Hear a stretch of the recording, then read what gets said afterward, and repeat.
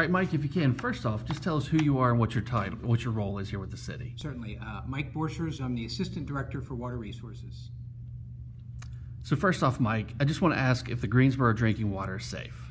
Absolutely, the drinking water from the city of Greensboro is safe. Right here, this glass that I have in front of me is the one that I use every single morning to fill up. I fill it twice a day to go ahead and get my drink as I start off my day. So for me, I not only can say that it's safe, but I also demonstrate it by drinking it every single day. All right, great. Mike, next, can you please just explain in layman's terms to us what PFOS and PFOA is? Absolutely. PFOS and PFOA are a class of what we call perfluorinated compounds. These are long carbon chain organic compounds that were used basically to provide benefits in manufacturing. For instance, stain guard and those things that we wanted to make water resistant or water repellent. And also was used in firefighting activities. It's also formulated in what we call AFFF, aqueous film forming foam. So they're used for firefighting activities as well. So when did the city first find samples of this in our water?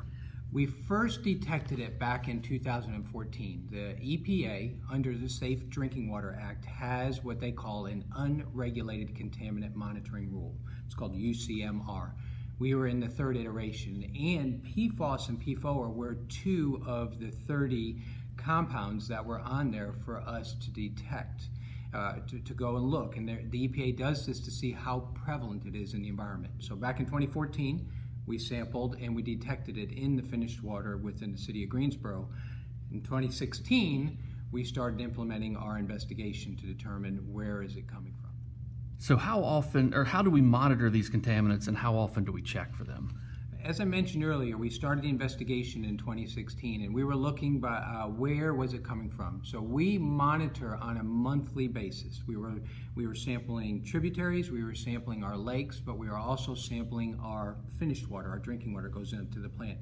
Recently we have expanded that. We're sampling on a monthly basis. So going forward, starting last month, we sample every month to determine what level they are. And the good news is that every time we have sampled our finished water, it's been below the health advisory level, which is currently set at 70 parts per trillion.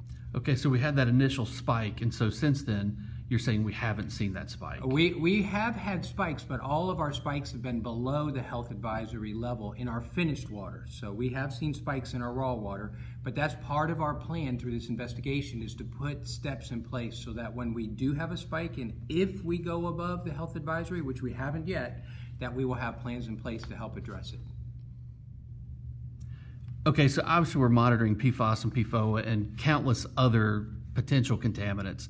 So with all that being said, again, our drinking water is safe, wouldn't you say? Absolutely. The number one goal of water resources is to provide safe, clean drinking water to all of our customers. And I drink it every single day. It's one of the first things that I do when I come in to the office each morning. And the other thing we've got to realize is that the concentrations we're talking about here are very, very small.